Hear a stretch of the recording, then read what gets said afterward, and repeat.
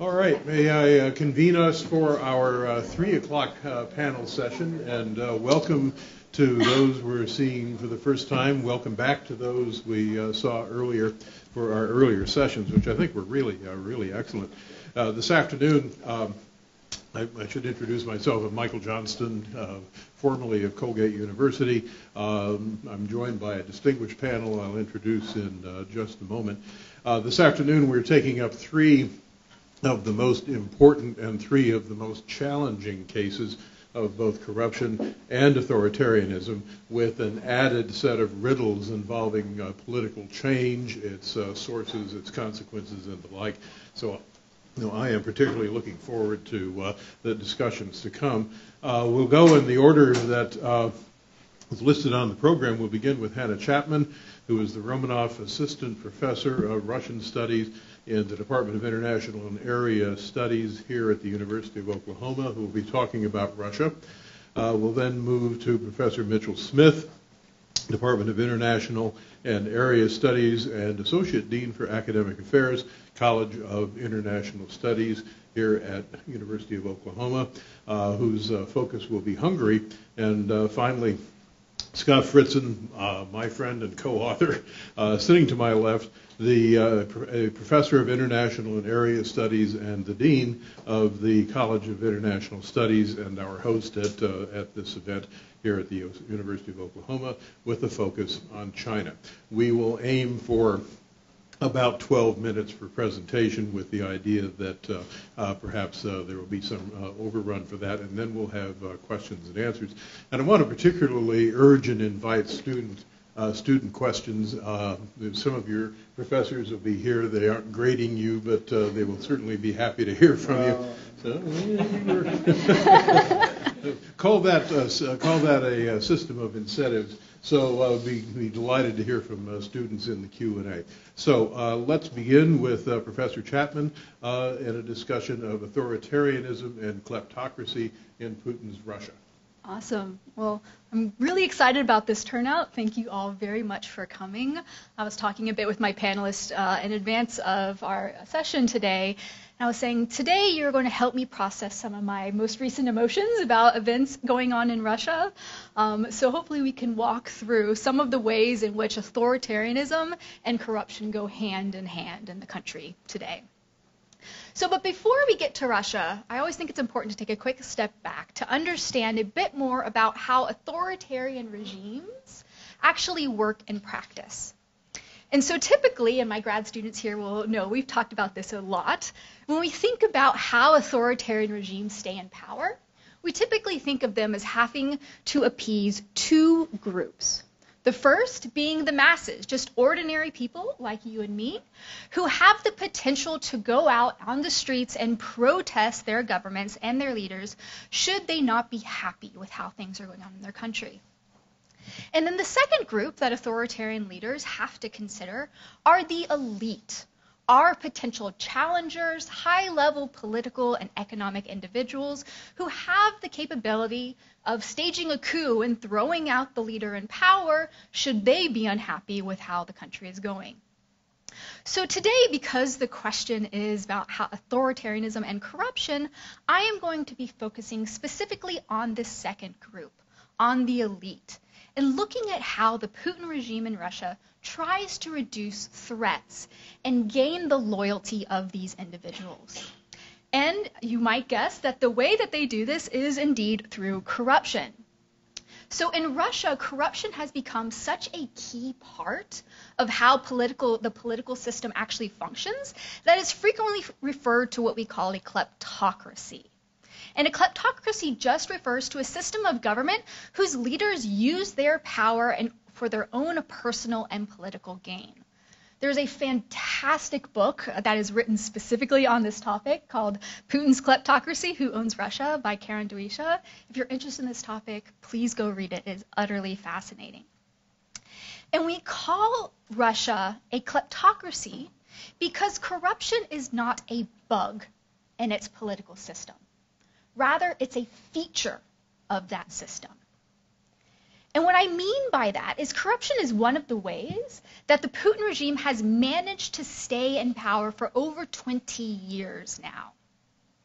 Now, I want to be clear. Corruption did not start with the Putin regime. It will not end with the Putin regime. But Russia is a personalistic regime where power is concentrated in the hands of one individual, Vladimir Vladimirovich Putin, and he's been a very savvy user of corruption for staying in power. So let me show you what I mean by that. So when Putin first came to power in 2000, he inherited a country that was in the midst of a very serious economic recession and a political system that had a weak central government. So the first thing he had to do when he came in power was to deal with these issues. And the way that he did so is he focused on consolidating power in the hands of the presidency during his early years. The way he did so is focusing on reestablishing what we call the power vertical, which just means strengthening the central government at the expense of regional and local governments.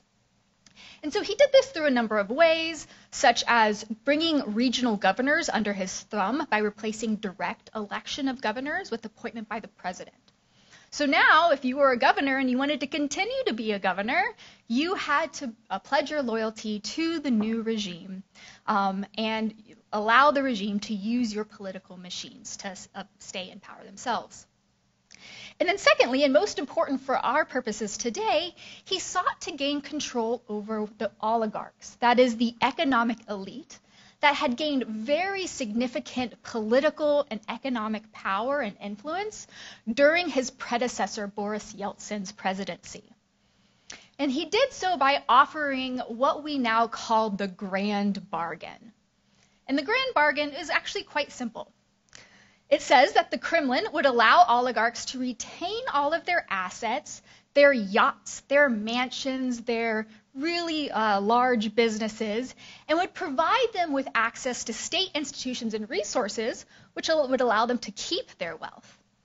And in exchange for all of these goodies and this fabulous lifestyle, the oligarchs pledged to stay loyal to Putin specifically and his regime more general, and would align themselves with this new system. Moreover, and very importantly, they would promise to stay out of politics. And this will become important later on. Those that did not agree to this grand bargain, such as the three gentlemen on your screen, this is Boris Berezovsky, Vladimir Guzinsky, and Mikhail Khodorkovsky, became targets of persecution. Berezovsky, up in the right-hand corner there, was found dead under mysterious circumstances. Khodorkovsky ended up spending about 14 years in prison. All three of these individuals, who at the time when Putin came into power, were leaders of some of Russia's most important natural resources and media conglomerates, had their businesses renationalized and brought under the leadership of people who were close to Putin. So these people and some other oligarchs were used as examples to others with a lot of political and economic sway to show them what could potentially happen should they not choose to fall in line. And a lot of people were quite amenable to this deal. The number of billionaires in Russia on Forbes' list went from just 8 in 2001 all the way to 87 in just 2008, only a few years there. So worked out quite well for a number of people. And so this kind of like backdoor dealings has been a really critical part of allowing Putin to maintain his power, because Putin himself serves as both a guarantor of elite wealth and survival. There's a fantastic quote by an Russian journalist and activist, Oleg Kashin, which I think sums up this relationship quite nicely. And he says, they traded in their rights as political agents for those very yachts and villas that I previously talked about. But the elites, hamstrung by their dependence on power for wealth and security, find themselves in no position to say no to Mr. Putin. So being loyal to the government, being loyal to the people in power, gives them a license to steal the resources of the state. It opens up unimaginable wealth and opportunity. So the two mansions you see on the screen here, the one at the top is that of Sergei Shoigu, the Minister of Defense, and at the bottom, Putin's spokesperson. Not exactly something you think that you could buy on a civil servant's salary, right? perhaps a little bit too much. And so in return for all of this wealth, Putin gains the loyalty of these key economic, political, and security actors, which allow him to then stabilize his authoritarian rule. And so this is how corruption and authoritarianism go hand in hand in Russia, right? On one hand, corruption has guaranteed Putin the political and economic power needed to consolidate Russia into an authoritarian regime. And on the other hand, authoritarianism has given the regime the power that they need to dole out state resources to loyalists. However, just as corruption is a key source of Russia's authoritarian control, so too does its very nature implant seeds of its own weakness. Corruption is not just all of a good for the country. It also has a lot of weaknesses. And there are two main reasons for this. First, corruption is inherently a balancing act. If we go back to the earliest part of the presentation, I told you that authoritarian regimes have to satisfy two groups, the elites, but also the masses. So while corruption is a way to guarantee elite loyalty, it also limits the available resources that are available to appease ordinary people. Right? This is quite intuitive in some ways. So if your state revenue is going into the pockets of your cronies, into the pockets of your loyalists, it means it's not being spent on the country. It's not being spent on infrastructure, on education, pensions, salaries, all of the things that you need and that are essential to keeping people, ordinary people, satisfied with the government and happy that it is in power. So the more that you use corruption to satisfy elites, the harder it becomes then to satisfy this other group, the masses. And so this is why corruption is inherently unstable. Second, authoritarian regimes like Russia suffer from information problems. And the students in here who are in my class are quite familiar with this. Because power in Russia is concentrated in a single individual, and because pleasing that individual is such an important part of staying in power and in favor over time, the people who are surrounding the leader become less and less willing to tell that leader what he, and it's usually a he, don't want to hear because they don't want to get in trouble. They don't want to fall out of favor. And we're seeing this very clearly right now in the case of Ukraine. So when Russia first invaded Ukraine on February 24th, they called this a 3-day operation. It is now September, the end of September. More than 3 days have passed, right? And it seemed very clear right now that Putin thought that the invasion of Ukraine would be very quick and easy. That Russia could go in, be hailed as liberators, take over parts of the country, get rid of the government, and be done with it in about 3 days, right? Why did they believe this? Why does it seem to be that the government actually thought that this was going to happen, something that we see is not really have any reality on the ground? And a large part is that over time, there have been fewer and fewer moderates within Putin's inner circle who would have been giving him the information that probably this isn't going to go over quite how you like. And I think this is exhibited quite clearly in, if any of you guys heard of the long table jokes here with Putin, right? So Putin over here on one corner of this very, very long table, and then all of his advisors sitting way, way, way far at the end. That's kind of a great metaphor for what's going on. So rather than being surrounded by the more moderate members of his elites who would be more likely to temper these types of actions, he's instead being surrounded primarily by hawkish hardliners, by members of the security services who have supported very strongly aggressive actions and moves like the war in Ukraine. So the people surrounding Putin shrink over time. So he's received some bad information, which has led and ended up with Russia being embroiled in a very long military campaign that they were clearly not prepared to undertake. So these are the two ways in which corruption can weaken authoritarian regimes and make it difficult for them to stay in power in the long term. So the number one question I then get asked is always, given these weaknesses, given the problems with corruption, what are the prospects for regime change? Is there any potential for this? You all remember President Biden's really famous quote by, "For God's sake, this man cannot remain in power." So what are the chances of something happening? Unfortunately, it's kind of a depressing answer. Is there a chance of a regime change in Russia, barring perhaps Putin's death? At this point, the answer appears probably not.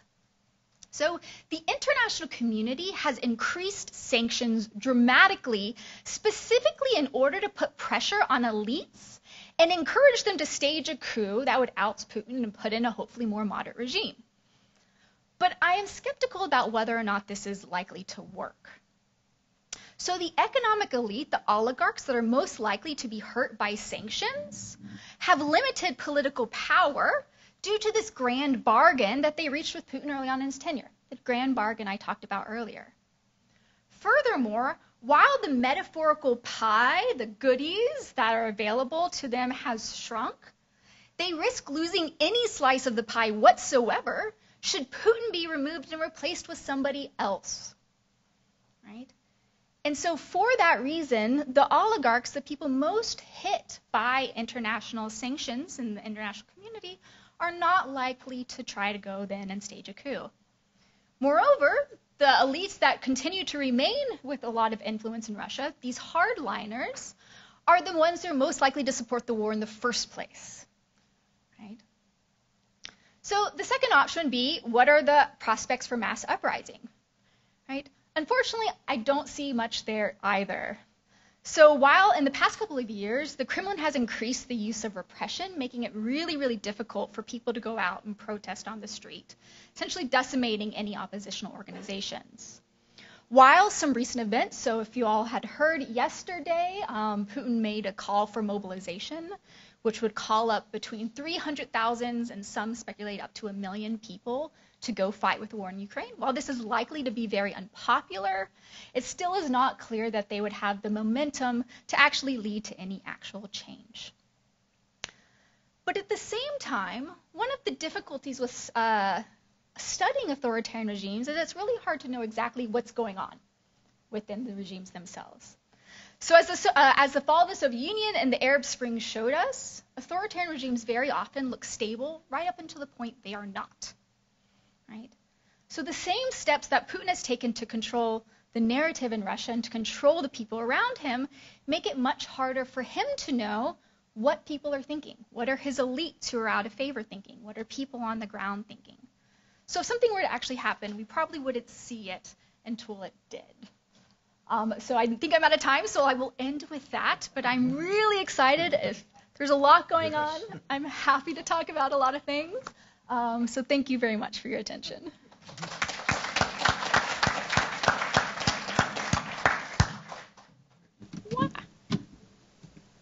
So Professor Mitchell-Smith, and thank you very much for stimulating. Depressing, what's most going likely. Well, yes, too. So thank you. It's really a pleasure to share this panel with my colleagues in the College of International Studies. Thank you all for being here. I really look forward to the discussion. There's going to be a lot to talk about. The case of Hungary is absolutely fascinating for a variety of reasons, one of which is there's actually a good deal of similarity with the case of Russia. And in fact, there's conscious borrowing from Russia. I mean, some of those similarities involve the expenditure of funds to create an environment of cronyism and loyalty. But there's another interesting dimension. Before I go any further, I'm going to set an alarm to hold myself publicly accountable. And when it goes off, I have 3 minutes to finish. So everybody will know that I have to stop in 3 minutes. So it's also a case, Hungary, of a very clear autocracy corruption nexus. But what's especially fascinating in this case has to do with the fact that Hungary, as a member of the European Union, is part of an entity that places the highest value on democracy, rule of law, democracy and rule of law. And Hungary, when it became a member in 2004, had to meet a series of criteria that were very detailed in order to become a member of the European Union. And it had basically transformed itself from within to shed some aspects of its communist past to become a democratic country in which democracy seemed to be firmly, the country seemed to be firmly moored at the harbor of democracy, but it has drifted from those moorings. And that's what's especially interesting about this case. And I'm probably also not going to know how to even advance my slides. There we go. Okay. So to start with, Freedom House, which scores countries on issues of political and civil rights, things like electoral pluralism, associational rights, media freedom go into this calculation, has really fallen dramatically in the last decade or so under the leadership of Viktor Orban, who has been there since 2010 as the leader. He just won his fourth electoral victory. I'll come back to that. And Hungary, with a score of 69 out of 100, is the only partly free, that is not fully free country in the European Union.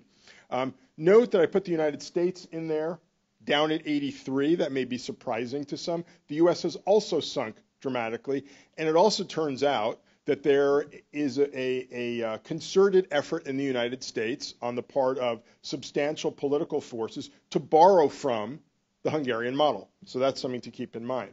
So I talked about Hungary as being a member of the European Union. Back in 2018, the European Parliament, I don't expect you to read all the details of this slide, but the European Parliament began the first step in invoking a procedure to call Hungarian democracy to account and to insist on some changes.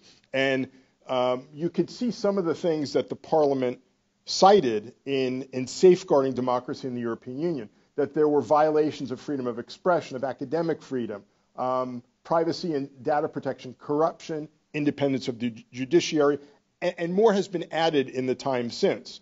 And so Hungary has really become a violator of democratic, I mean, it's even more than a violator of democratic norms. It has become an autocracy within the European Union. Just to give you some examples of things that have gone on, and there are many, many examples. Hungary built a border fence with Serbia and Croatia. Croatia was not a member of the European Union at the time, but this was to keep refugees out. And Hungary has a dismal record on its treatment of refugees and has kept them out. In addition to all of the ways in which Viktor Orban has gained control of political institutions throughout the country, the media, the judiciary, the political system, the electoral system, even with all of those things in place, one of the things that happens is Fidesz, the governing party led by Orban, actually creates bogus parties to run in elections to divide the opposition vote. So their bases are covered all around. They're not going to lose elections. By the way, this is something like in my European Union class, students sometimes say when we have this discussion, isn't it up to the people of Hungary to vote this party out? Well, the answer is, if that were possible, and the fact is that with the government completely controlling the media, controlling the electoral institutions, controlling all sorts of institutions, limiting the behavior and operations of non-governmental organizations, there's really not an opportunity to defeat the party electorally. There's a great podcast on this in the This American Life series from back in the spring when the election took place. The last election took place in Hungary. I think this was early April.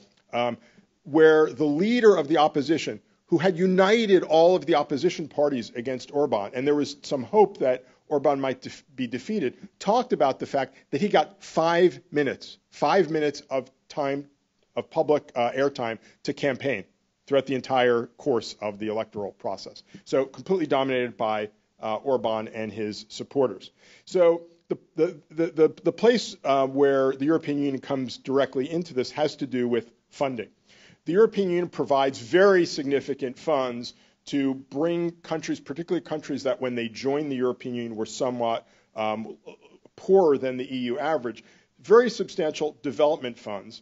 And for the budget for Hungary for this period of 2014 to 20, this is the EU does a budget for that length of time, and they're now in the next budget cycle, 32 billion euros.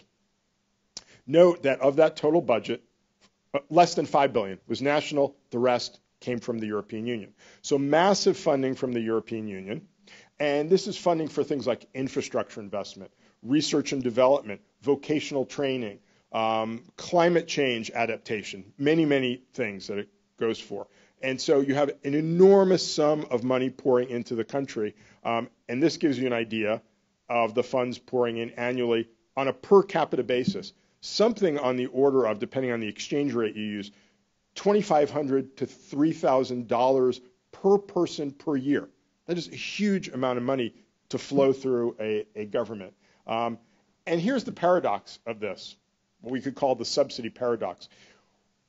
These funds are meant to anchor Hungary in democracy, rule of law, economic development, to bring it up closer to the average level of economic well-being in the European Union. And in fact, economically speaking, the funds have done that. There's been enormous progress in Hungary in that sense. Yet, that very same funding has financed autocracy and made the strengthening of the construction and strengthening of autocracy possible. How has it done so? Let me just give you a few examples. This is just a photo to give you an idea of agricultural lands that have been distributed almost exclusively to Orban's supporters. The person named in this particular photo happens to have been a childhood friend of his, but lots of land has gone to his son-in-law, friends of his son-in-law, his daughter, his father, other people in his close circle that are loyalists and have supported his regime. And so, here's another, just from an article about this, about how Orban is using European taxpayer money to bankroll his friends and family. It refers to Lake Balaton, which is I think it's the largest freshwater body in Central Europe, and there's a huge, there are European Union funds available for sort of resort development as a regional development project, and all of the contracts to develop have gone to Orban's supporters. This gives you an idea. Just shows you when Orban came into power in 2010. Notice the huge increase in the share of public contracts awarded to his loyal supporters. It's just skyrocketed. And this is European Union money. So the taxpayers of the European Union are funding Orban's project of building a loyal follower of corrupt cronies to support his autocracy. How does he support that autocracy? Through fear. And it's kind of a neo-fear. An institutional fear. It's not the kind of fear that we'd associate with, let's say, the old Soviet Union, where people would, be sent off to prison or disappear, or I suppose Putin's Russia today. The same thing happens. But it's, if you're a farmer that starts to complain about the fact that others around you are buying up all the land, and you didn't even know if it was for sale, if there was a public tender, and you were just completely closed out of it. If you start to complain too loudly, inspectors will show up at your farm and say, we hear that the water on your farm doesn't meet standards for you to continue farming. We better test it. And you become harassed in that fashion. So what is the EU doing about this, an entity that supposedly stands for democracy and rule of law? The argument that I want to make in the few minutes that I have remaining, and I'm checking on how much time I have left. I still have about 6.5 minutes. Is that the struggle is completely asymmetrical, and it's asymmetrical for these reasons. Number one, many of the decisions that the European Union makes have to be done unanimously. I will give you an example of that. Fidesz, Orban's party, played an important role in helping the European People's Party, which is the sort of center-right in the European Parliament, keep its majority and win votes. And so he played his hand very cleverly and kept the support of the European People's Party, particularly the German delegation, which is the largest delegation. He also developed very close relations with the German government. I'll talk about that. And so they needed Fidesz, and they didn't. It was only recently that they suspended Fidesz from membership. The EU is committed to rule of law. There's an asymmetry. We see this in the United States today. When one party is committed to the rule of law and following the rules, and another party says, I don't care about the rules, I care about power, there is an asymmetry there. The EU also exercises deference to national governments. It's just part of the way it is constituted. And the consequence of that is that Orban has been able to get away with a lot. And finally, this is sort of my formulation of this point, that there is a disjuncture between the means of integration that reside at the European level with the European Union institutions and the means of socialization, which are controlled largely locally and nationally. In other words, just as in Putin's Russia, he can saturate the country with propaganda and shape what people think, Orban has very much done the same thing in Hungary. And it's not that the Hungarian people are all brainwashed. What has happened is the country is deeply divided. A lot of young people have left the country because they don't like what's going on. And this is, from the standpoint of maintaining autocracy, not a bad thing. I mean, there's the danger that you lose young, talented people, but you maintain the autocracy if those who oppose it leave. So on the issue of unanimity, I'll just give you some examples of each of these things. And I could tell you I'm going to run out of time, but I'll wrap it up quickly after this. Hungary, so the European Union, bounced back from the COVID pandemic, emerging from it, and came up with a plan to invest very heavily in all the member states in economic recovery, very oriented toward green technology and economic renewal as a consequence. Well, they needed unanimous support to pass this legislation. Hungary threatened to veto it and held it hostage. I talked about close relations with the German government. There are lots of very large German companies that are heavily invested in Hungary and making a lot of money there, and Orban makes sure that they're treated well. And therefore, when Angela Merkel was the German chancellor, he maintained very positive relations with her. The current German government is less favorably inclined toward him and is now beginning to call him to account, along with the European Parliament and other leaders. So things are changing. The EU's commitment to rule of law. So in December of 2020, the European Union finally agreed on a mechanism to punish wayward governments that violated rule of law and withhold some of the funds that were going to them on that basis. But Hungary and Poland challenged this in court. The European Union said, okay, that's my 3-minute warning. The European Union institutions, the European Commission said, okay, we'll wait for the court ruling before we do anything. That delayed things. In February of this year, the court ruled that Hungary and that the challenge from Hungary and Poland was not well grounded. They dismissed it in its entirety, as this says here. And the court said the European Union budget is one of the principal instruments for giving practical effect to the fundamental principle of solidarity between member states. So a really solid ruling that gave the institutions of the EU the green light to go ahead and begin to withhold funds on rule of law grounds. This just gives you some examples of the response from Poland and Hungary, more of the same sorts of things. All along, Orban has been very effective in using the European Union as a foil and saying the European Union is, they're trying to dictate to us. And he's used it to strengthen, this is what I mean when I refer to the means of socialization at the national level. They are the globalist elites of France and Germany are trying to dictate to us. They're trying to change our national identity. I am the defender of that identity, and you need me for that reason. But the justice minister in Hungary and Poland, they dismiss all of what the European Union is doing as heavily political. Again, more deference to national governments. The European Union institution said, we won't act until after the election in Hungary. The election took place. The European Parliament immediately decreed that the Hungarian government is no longer a full democracy. There have been anti-fraud investigations. Again, deference to national governments. What happens when Olaf, the European Anti-Fraud Office, finds that Hungary has engaged in all of these violations? Well, two things. Number one, what Olaf does is identify the violations, and then it's up to the national governments to do something about them. And Orban just has a lock grip on the system, and they basically dismiss all of these charges and say, we are building what he calls a system of national cooperation, which means we need to have a class of national industrialists loyal to the mission of protecting Hungary's national identity. And so it's a legitimate thing to do, and you can't tell us otherwise. So rejecting any action on the fraud. More examples of socialization, an anti-Soros campaign, which is inherently anti-Semitic, but also when he says anti-globalist, it's also anti-Semitic. These are pro-Orban protests. I don't speak Hungarian, so disclaimer. But some of the posters here say things like "never again," referring to 1956 under Soviet domination. And some of that is a thinly veiled way of saying we're not going to be dominated by the European Union either. And Orban plays on that all the time.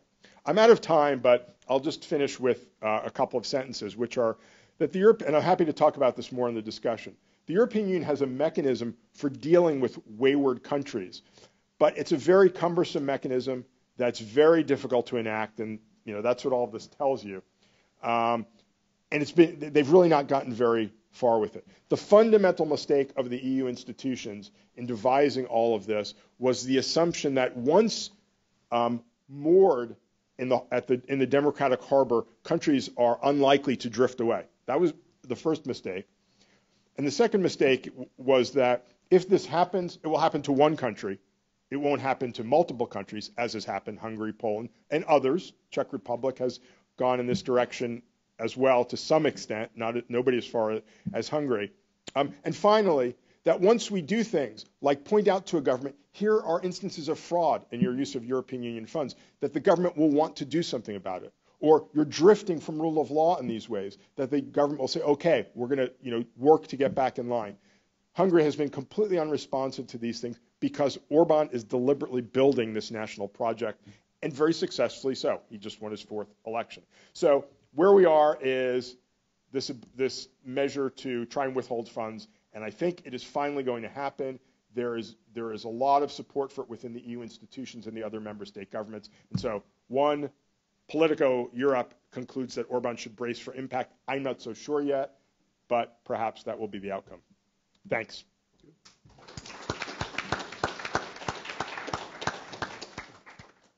Fascinating discussion, and thank you very much, Professor Smith. Finally, we turn to Scott Fritzen, our professor and dean and host, and he is going to take up the easy and simple case of China. Is that right? Yeah. Right. So thank you very much. Given population size, I only claim twice the amount of time that everybody. So the title is Authoritarian Corruption or Authoritarian Anti-Corruption, China under Xi Jinping. And the title refers to a very widespread and widely discussed anti-corruption campaign, crackdown that has been rolling on in China for over 10 years now. But let me start with a story. In 2009, I was in Singapore at the Lee Kuan Yew School of Public Policy, teaching a seminar on anti-corruption policymaking for a group of officials from Kazakhstan. And in the middle of showing them this slide, which came from a World Bank publication, and basically shows a standard idea of restraining the executive as an anti-corruption strategy, a participant raised his hand and said, but Professor Fritzen, this is all very well and good, but we've come from Kazakhstan to learn the Singapore model for fighting corruption. And our understanding of the Singapore model is that the arrows don't point from these checks to the executive, but in the opposite direction. And that's very good because our president is a great man. And he has the best intentions for transforming the country. I was a little stumped on that one.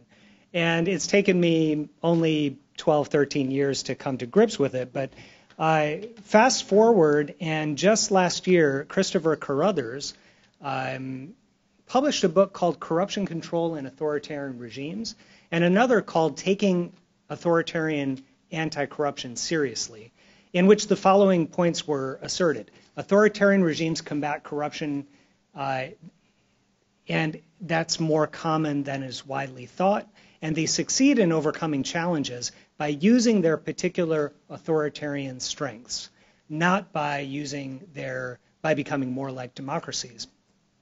And the book further claims that Xi's wide-ranging multi-year anti-corruption campaign is a successful reform, which is attributed to 3 key characteristics: power centralization, top-down control and penetration, and regime propaganda, which has shut out independent media and public activism and allowed the campaign to proceed in a very coherent way. So that's a very provocative point of view, and I thought I would take it on in this presentation, because the alternative point of view is power in China corrupts, and absolute power wielded by Xi Jinping corrupts absolutely. And that's what we're more used to. So if you look at certain indices, for example, this one is of electoral democracy in 2021.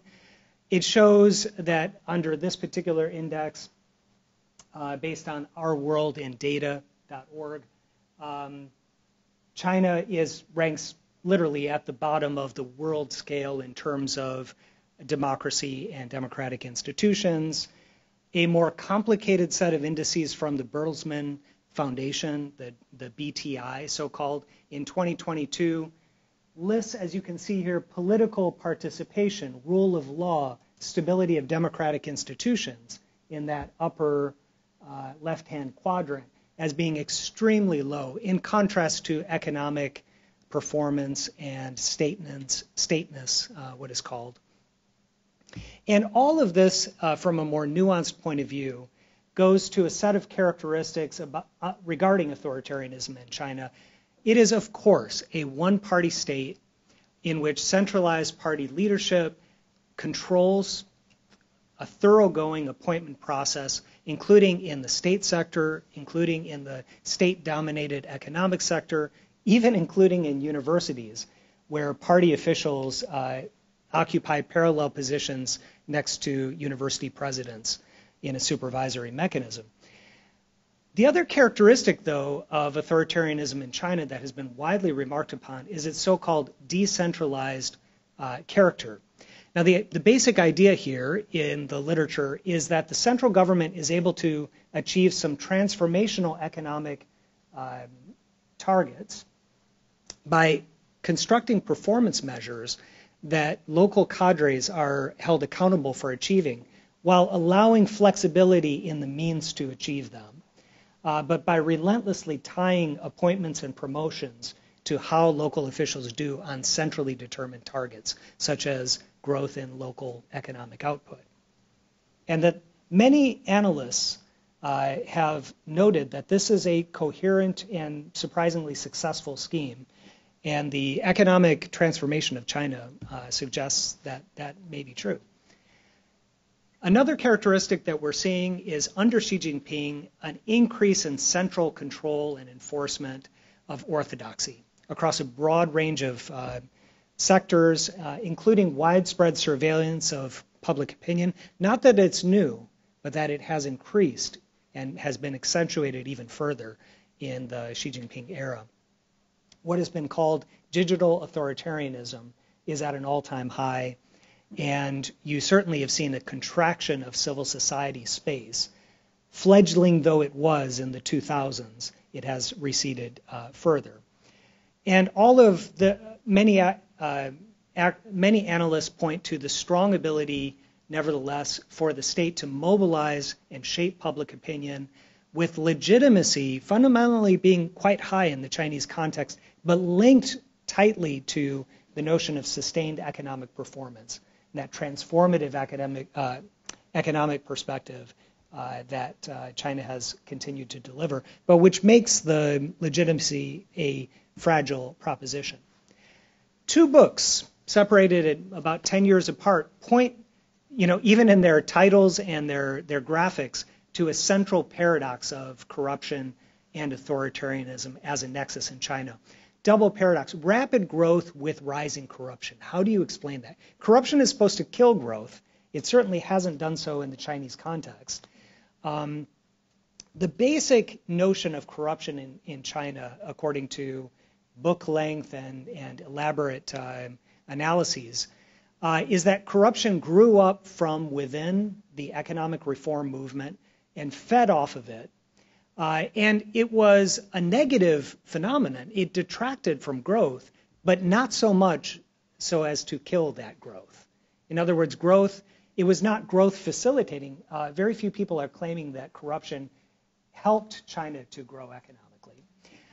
But the best analyses that I've come across suggest that periodic crackdowns have assisted in keeping corruption under control and keeping the growth manageable, churning on.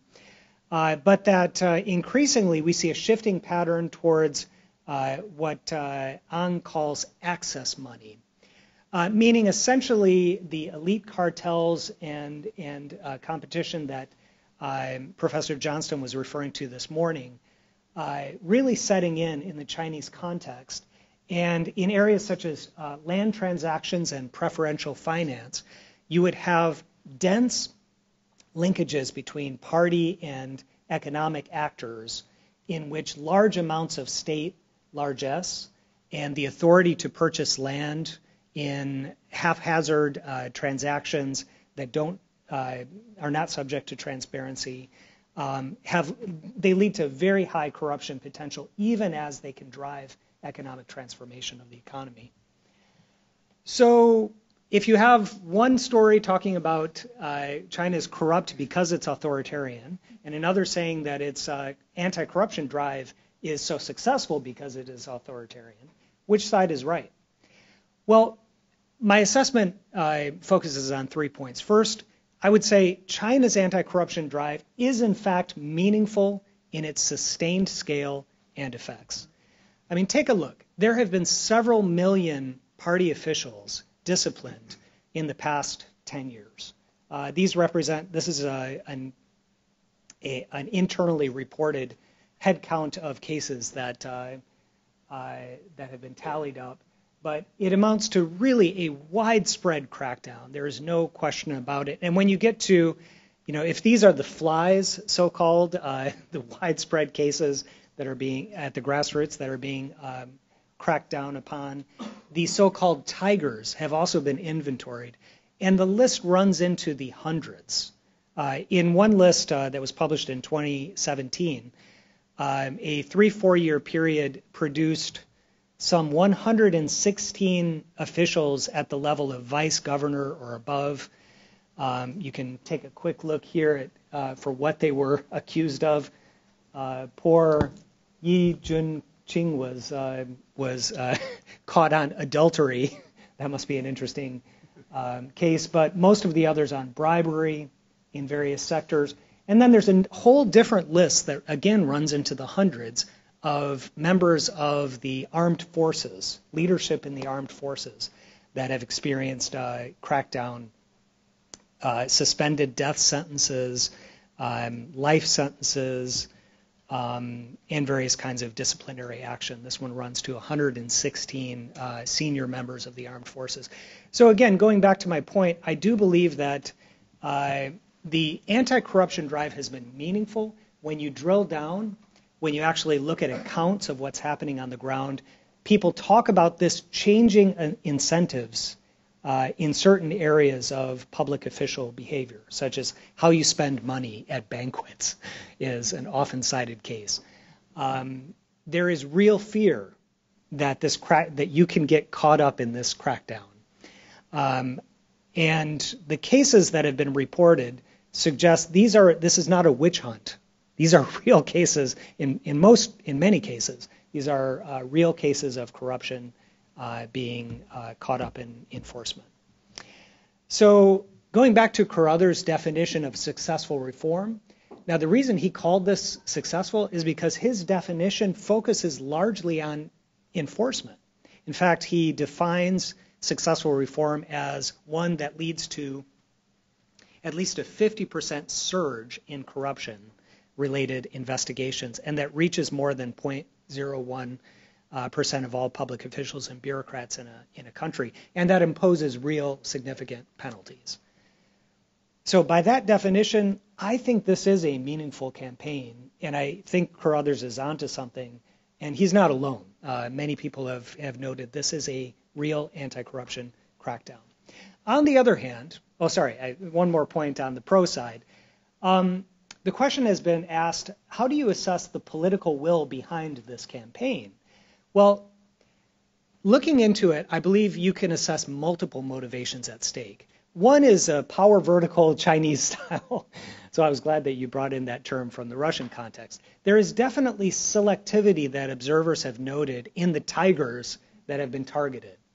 None of the people who came up with Xi Jinping over several years none of the top people appear to have been targeted in this. So there is a sense in which this could be a consolidation of political power in the Xi Jinping era. In addition, I believe it certainly has something to do with disciplining and gaining greater control over a sprawling party apparatus that extends into the millions of members. And it shapes a narrative of legitimacy, action, clean and powerful internal hand of government policing the rest. And if I could just jump forward, my co-author, who's also just by coincidence named Fritzen, who's sitting in the audience, my co-author and I have been working on a paper that looks at the narratives around corruption control and how they're portrayed in the Chinese press. And you can think of a framework in which corruption in these narratives in the Chinese press could be portrayed as either isolated cases or widespread. And on the other hand, if they are reaching core levels of power, like senior officials, core institutions, or whether they are located, these examples that are being reported in the press are on the periphery or lower level. And a third distinction, which is that diagonal you see across all of them, is justice shown to be served in these cases when you report them? Do you report on the execution of the corrupt official, or do you leave it hanging, as in, we have a serious corruption problem here, and it's really hard to get our hands around it, and nobody's done anything about it? Perhaps not surprisingly, it's that last point that we found really predominates in the framing of the newspaper articles, that is justice being served. So we found it somewhat surprising that the Chinese accounts are very willing to talk about corruption at high levels, sometimes even, and this shocked us, indicating the most system-challenging frame of the rotten core, where you have high-level officials in core institutions of power in a fairly widespread manner, in a way you can't write off as a bad apple being taken down for corruption. That frame, they're willing to go there in the Chinese press, but only if you can show justice being served, the bad guys getting their comeuppance. So I think that's another key narrative going on here, or key driver behind this. Another one that has been mooted is that the anti-corruption campaign could be a sense of responsiveness through digital authoritarianism, seen not just as surveillance of the people having problematic opinions, but of local governments acting in a more responsive manner. I put a question mark there because I've seen no evidence that that's actually happening on the ground, that local governments are being disciplined through this action of digital authoritarianism, but it has been mooted.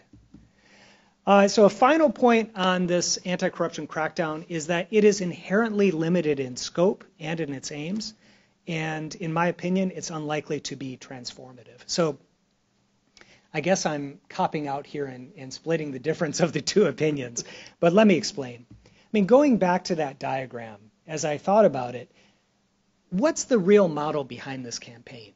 The model is that there's no stepping back from the party absolutely dominating the economy, society, and all aspects of socioeconomic life in China.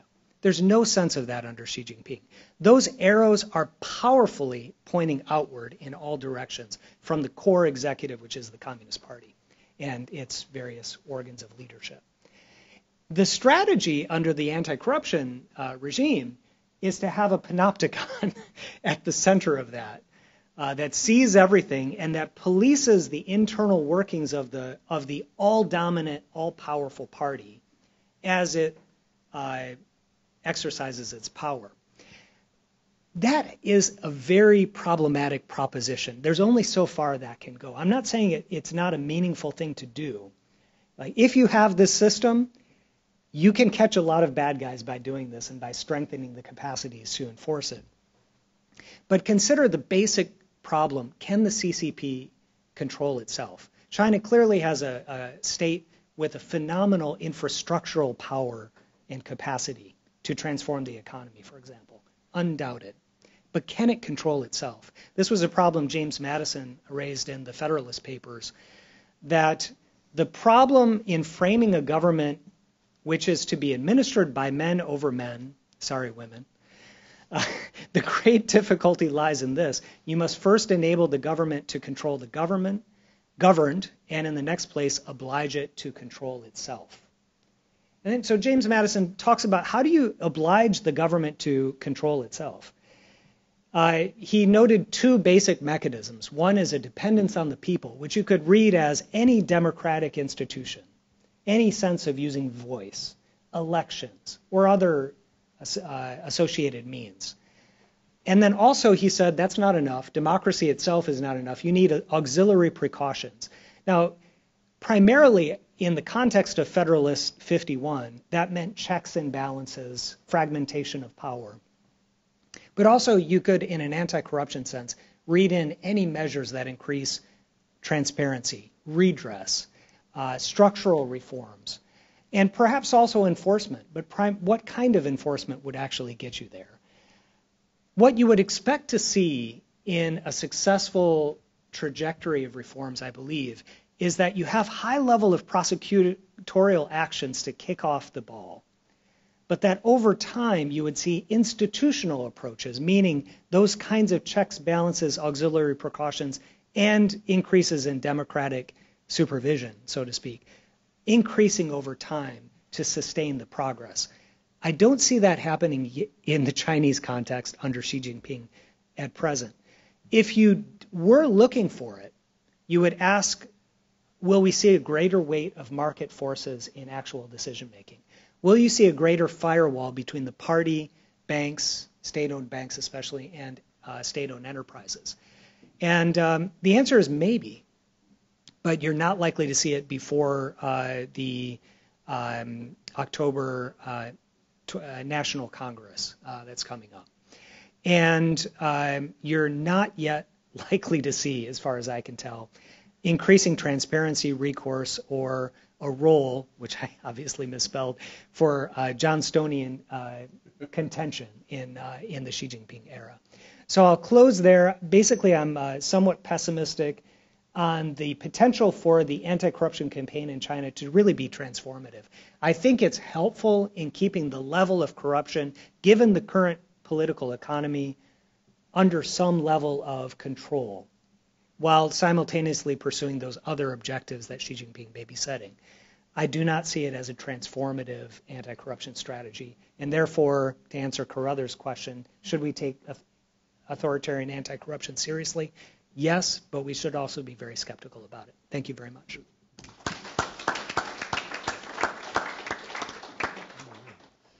We have a few minutes here for questions, and let me open the floor to anyone, and in particular student questions are most welcome. Yes? Dean Fritzen, based on your argument, could you consider the crackdown of corruption in authoritarian regimes to be just another expression of repression? I think that's one possible lens that you have to consider when you, but I think it's also context specific.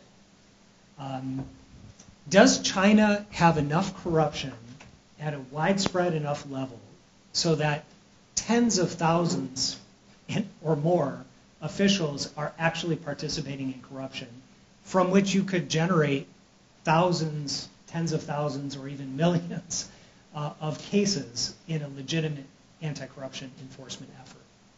I think the answer is yes. Does that mean that every target is legitimate, that the means by which it is done, so-called, I believe it's called shuangui, or detention without any transparency as to what charges are being brought, people being held incommunicado, that is happening as well, and that is a fundamental abuse of power, no matter what the allegations are made. So I think the answer is yes, but it is very context specific. Thank you.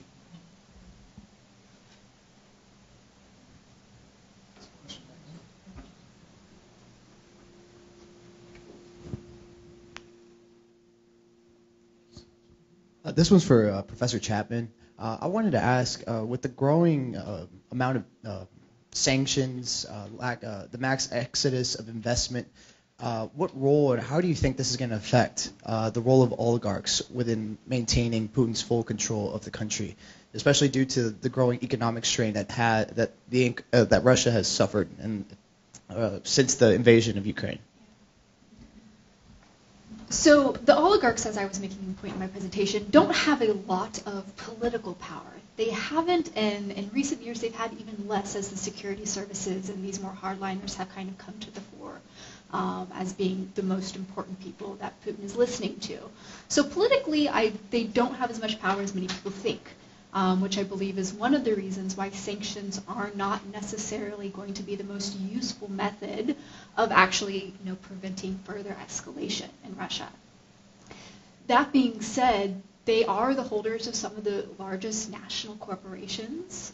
They own the energy corporations, the media, basically everything that you can think of along those lines.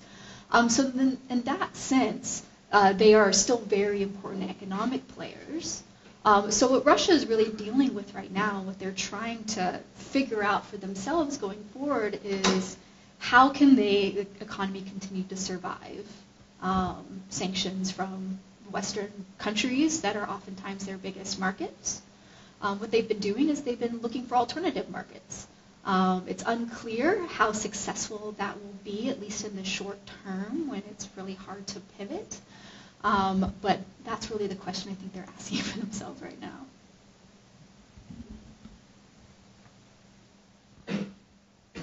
Hi, my question is also for Dr. Chapman in regards to the Western sanctions on Russia.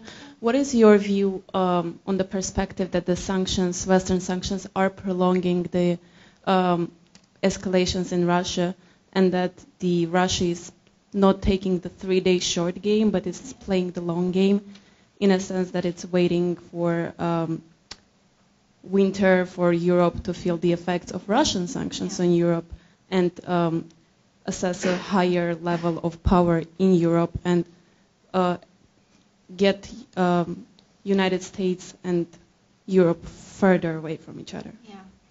So Russia's been very clear in its goals in this war, right? They are looking for having large swaths of Ukrainian land being brought into Russia. They're looking for a total change in the Ukrainian government and an establishment of a pro-Russian government in Ukraine. So in that regard, it's unclear unless it becomes very, very difficult for them to continue sustaining this war that they would stop. I think that is something that we're unfortunately becoming to realize more and more as the war drags on. However, right now, I think Russia has both an advantage and a disadvantage when winter comes. Because on one hand, you're right, they are, in the past week or so, they've started kind of turning off the taps for natural gas to large parts of Europe. This has happened before, actually in 2009, when Russia turned off the taps going to Europe. And so that I do think that they are hoping that this will make Europe a little bit more nervous about their lack of access to gas and try to reverse some of these sanctions in the long term so that they will be able to, heat their houses. However, winter also, if they don't make gains by winter, and Ukraine is continuing to making further and further gains, they're more likely to lose territory and will come to a ceasefire, essentially, and a standstill as the war continues to drag out, which means that it doesn't actually achieve its ultimate goals. So I think we're seeing both of these situations. To add something from the European Union perspective, I mean, if we think in terms of the longer game, the fact is that what Putin has done has driven the actors in the European Union to act much faster and go much further in reducing dependence on Russian oil and gas than anyone would have anticipated. And the consequence is that they're going to be gone as customers permanently. Now, the question is, can they be replaced? So far, I think they are being replaced by other customers. But nonetheless, I think it's clear that the European, not every country in the European Union is. Hungary, for example, continues to get oil and gas from Russia, and that's the way the EU was able to agree to move forward with their sort of cutting the reliance on Russian oil and gas was to tell Hungary, fine, you can go ahead and go your own way for a period of time. But the European Union actors have really committed. I mean, just in the last few days, the German government has nationalized some portions of the oil and gas sector. They've taken over companies. They plan to sell them back, put them back on the market after things normalize. But I mean, they're willing to spend money and to do what it takes to adjust. So I think that's they're not going back on that. They're not going to say we're suffering too much, we're going to relax sanctions. I can't imagine that happening. Right. Good. Thank you, sir. Thank you very much. I wanted to ask, what is your assessment on the role of ideologies in the China? I read that now they argue that Xi Jinping's thoughts are part of the constitution, and I feel in the sense of mass media, the impact of it in terms of strengthening the social contract of legitimacy within the general populace. What do you think is the extent and the impact of ideologies around sustaining authoritarian regime in China? You have two real China experts right next to you. They should be answering that. Seriously, so I would love to hear what they would say. Is that okay? What do you think, Bo? I wasn't attempting to process the question.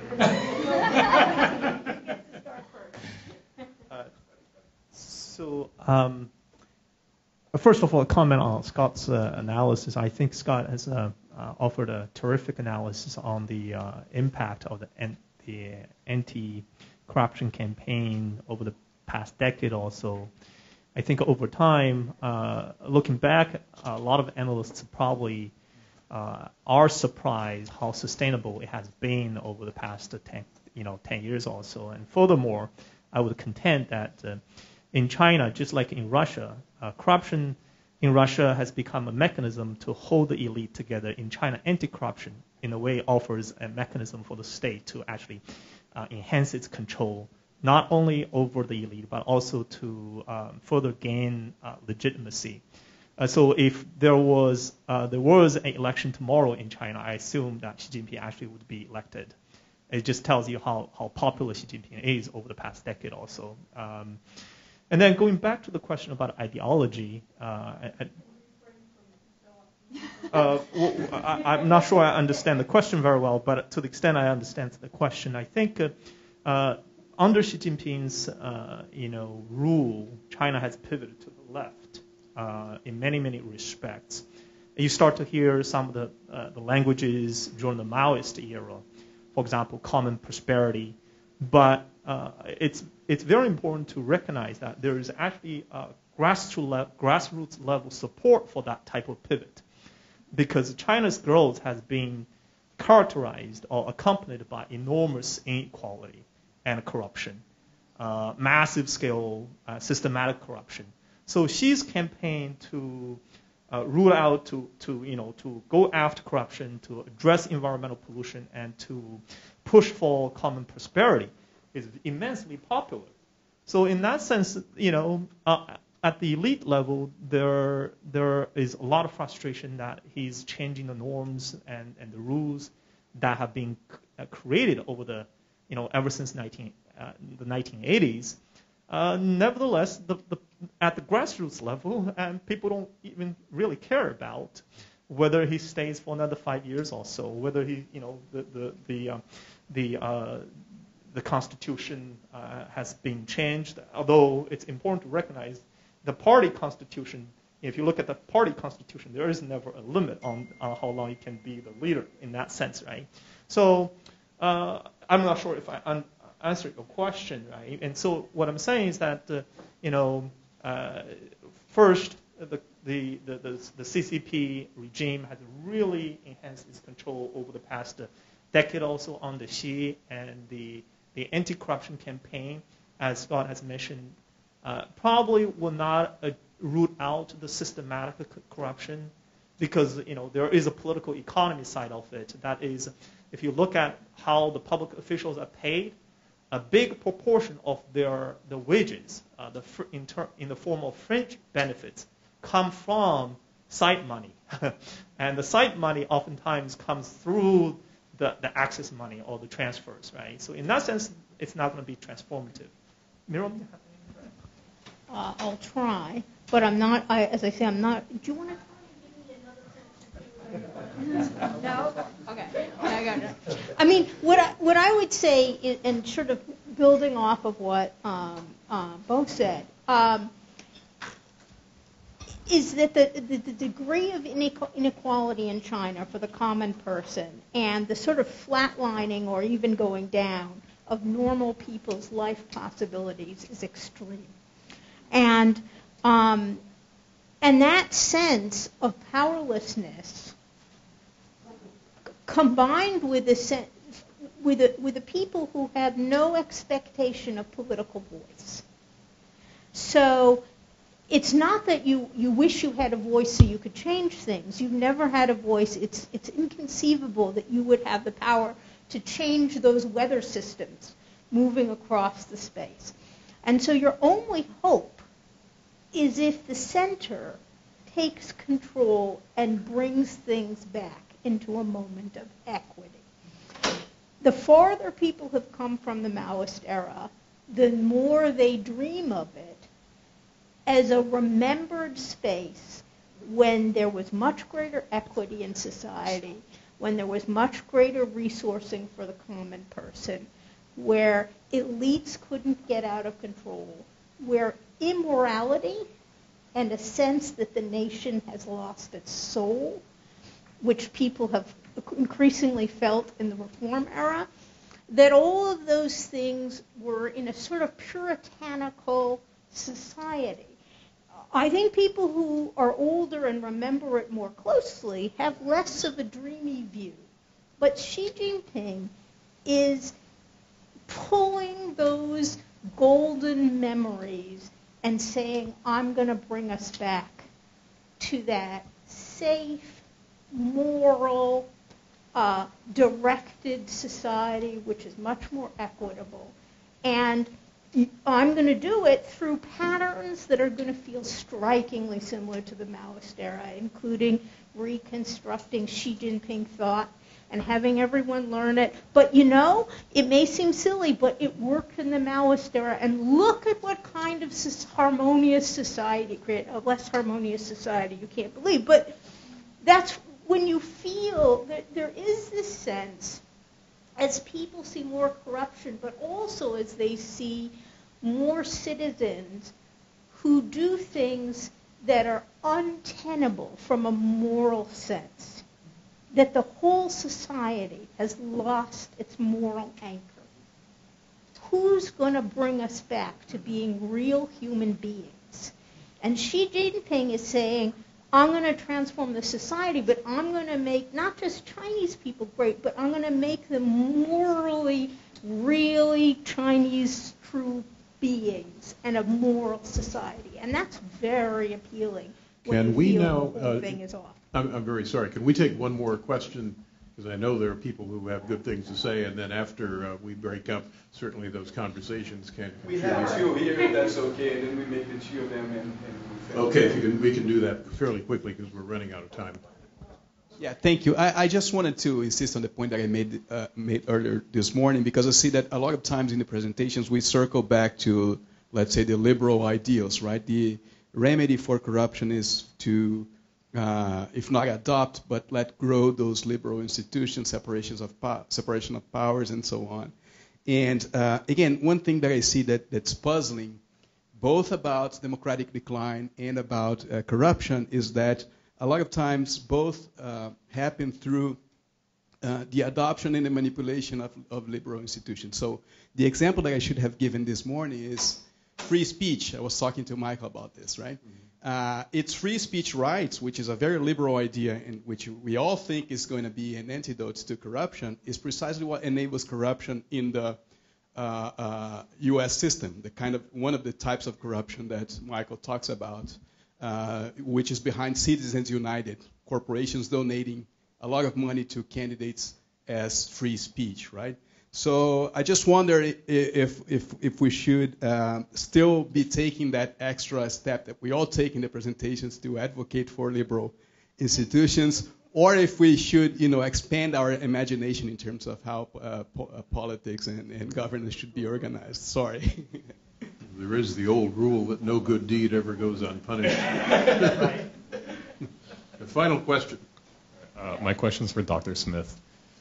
Given the recent situation and in the past days that we've seen the EU has moved a vote to cut billions of dollars worth of funding to Hungary, what do you, sir, believe would be a realistic outcome for, Hungary? It's difficult to say how the population will react because I myself look at Hungary quite often being, originated from that area of Europe. I have friends in Hungary who, live there actively and tell me what goes on, but we don't fully know how the population feels. Of course, we saw the election results a few months ago. I think we all know very well that's kind of a false representation of how the population views Orban. So what do you think could be a realistic outcome? Could it be social movement? I don't want to be extreme and throw the word regime change, but we never use that in the media when discussing a country in the EU, whereas the moment it's somewhere in the East, we love to throw it around.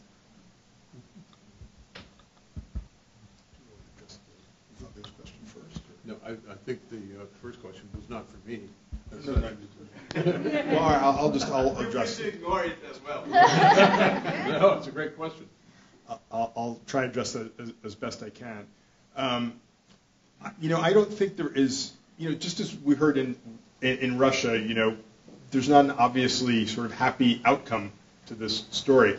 I think that it's hard to imagine what that looks like for Hungary too, because every time the European Union has taken a step to try and call Orban to account, Orban has very effectively used that to his benefit. I mean, he's developed this model, where he has placed himself as the defender of.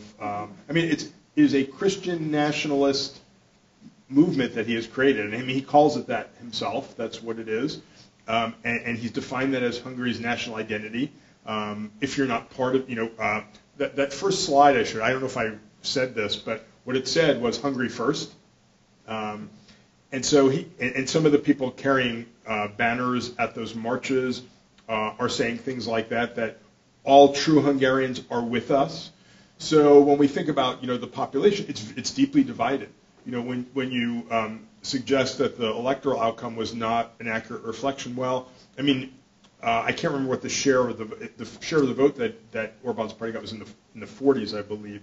So it's not a majoritarian party, but it is the single largest party, and I think that does reflect the divisions that he has created in Hungarian society. And I'm just not sure whether the withholding of EU funds and the very narrow way in which it's been defined are going to be enough to really break that apart, because his formula his nationalist formula is a very successful one. And I think there's a lot of incentives for other leaders to emulate that. We've seen a lot of it. So it's a very dangerous time. I'm sorry I can't give you a better answer than that, but it's dangerous, I think. Is there a next step potentially? The EU saves or withholding the funds doesn't work out. Is there a further step that the EU could, some sort of action to make some sort of progress? Well, there are. So I'll just try and be brief. I know we're running out of time, but I showed very quickly in a slide this Article 7 procedure, which enables countries to potentially suspend the voting rights of a member state in the Council. So that means that they can't kick Hungary out of the European Union. There's no mechanism for doing that, but they can suspend their voting rights. That would be a big deal, but it requires unanimity of all the member states. And what the EU institutions need to do is to begin to drive a wedge between Poland and Hungary. To some extent, the war in Ukraine is doing that, and because the Polish government is not happy with the fact that Orban continues to support the Russian government. So there is some possibility of returning to that process and suspending their voting rights. I think we're still a long way from getting there, but that would be a pretty potent punishment, although taking away funds is probably even more meaningful.